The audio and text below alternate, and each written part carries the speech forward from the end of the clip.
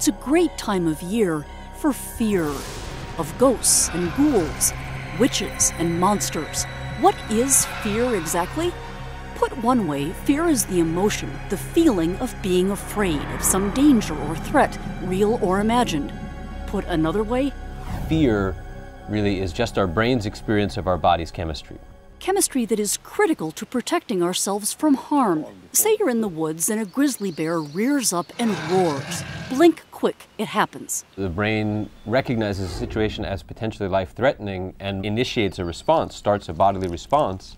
Primarily the release into the bloodstream of two groups of hormones, adrenaline, also called epinephrine, and cortisol, sometimes called the stress hormone, both produced by the adrenal glands, a pair of organs that sit atop your kidneys.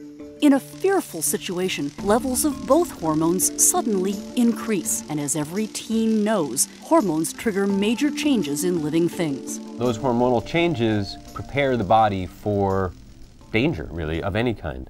When those changes occur, the body is primed for action. Action meaning either fight or flight, stay and maybe wrestle the bear, or back away slowly. Not a good idea to run from bears. They're faster than you are, although once you're out of the bear's sight, then you might want to run. What's happening here is a kind of a chemical SOS, messages sent by molecules of adrenaline and cortisol throughout the body. The message to the heart is beat faster.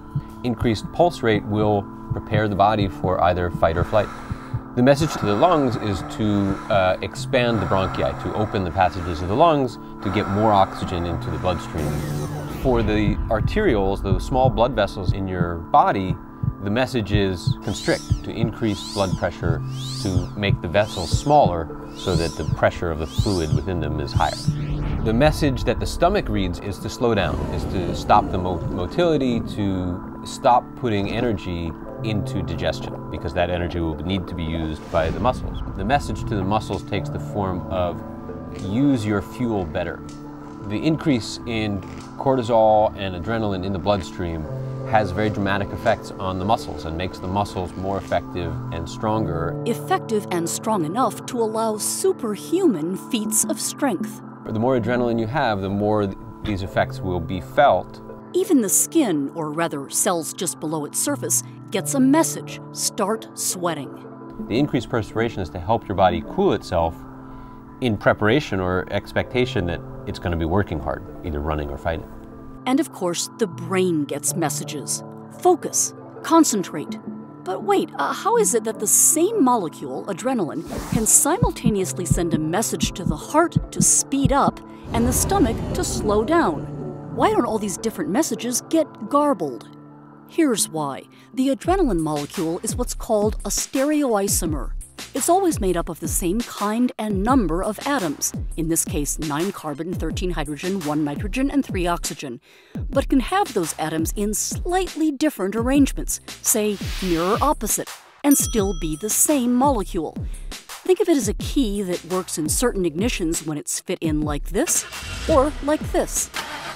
Now think of each of the organs and systems in the body as key-operated machine parts with specific, highly specialized receptors or ignition systems. The same adrenaline key fits, in chemistry terms, bonds, with these different receptors, signaling the start of a specific process.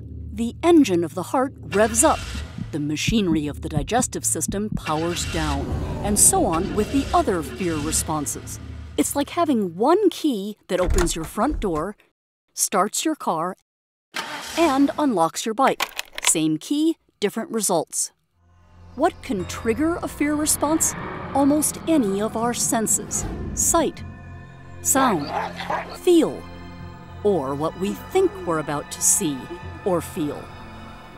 There's much more to know about this fascinating and complex psychophysiological response, but afraid we've done all we can for now.